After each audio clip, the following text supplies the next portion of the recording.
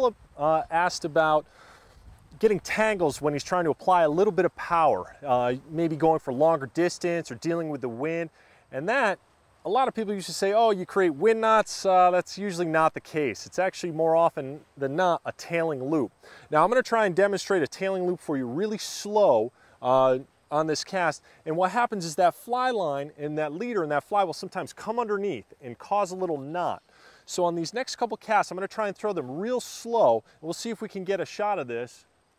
When that fly line comes underneath, sometimes that leader and that fly will actually hit itself, causing little overhand knots.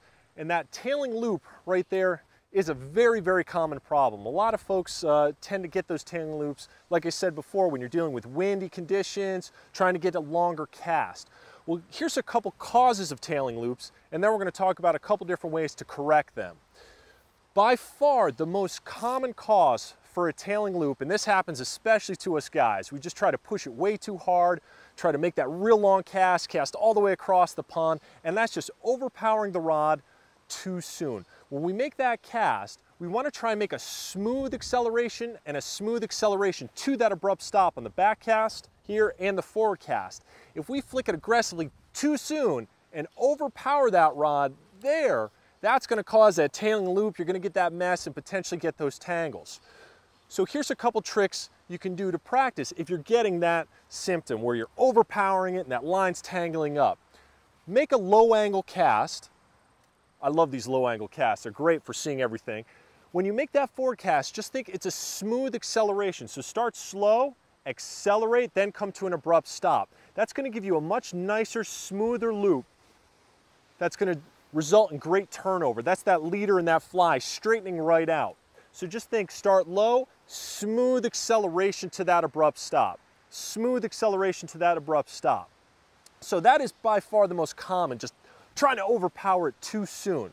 Now another common cause of a tailing loop is kind of a punch. There really isn't much turnover with the hand when we make that forward cast. If I just punch forward here, just with my fist, not using much wrist or that thumb to turn it over, that's going to cause a tailing loop right there.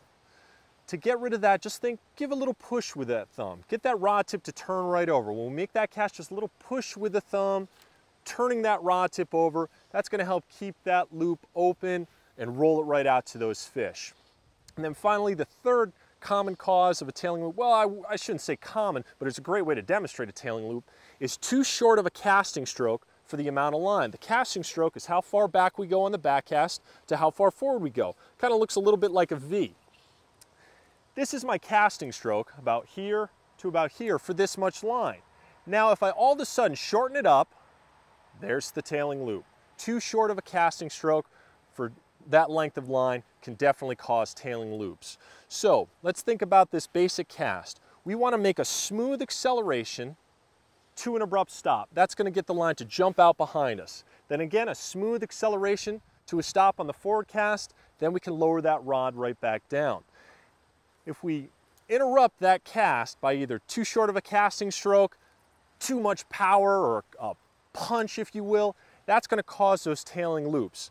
This rod tip has to travel in the straightest path possible from back cast to forward cast. That's going to give us that nice tight loop right there. If we travel in a little bit of a concave path, just think high, low, high, rod tips high, low, high, that's going to cause that tailing loop to form. So just tell yourself nice and smooth, easy does it, not too far back, not too far forward, and a nice straight path, and that should help you deal with those tailing loops.